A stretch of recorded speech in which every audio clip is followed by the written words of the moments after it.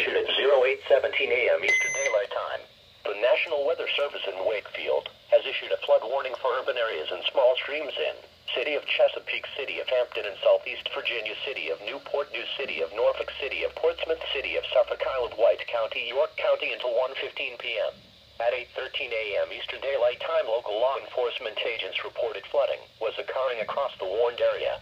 Several highways and underpasses were still closed due to high water in Newport News, Hampton, Portsmouth, and Norfolk.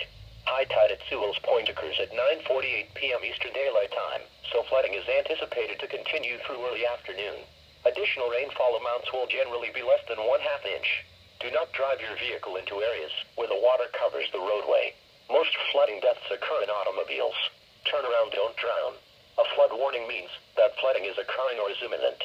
If you are in the warning area, move to higher ground immediately.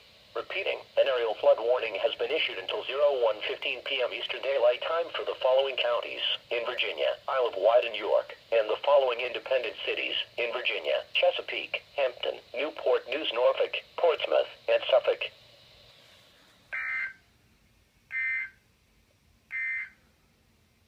John the Marine and Tool reports for 8 a.m. across the lower Chesapeake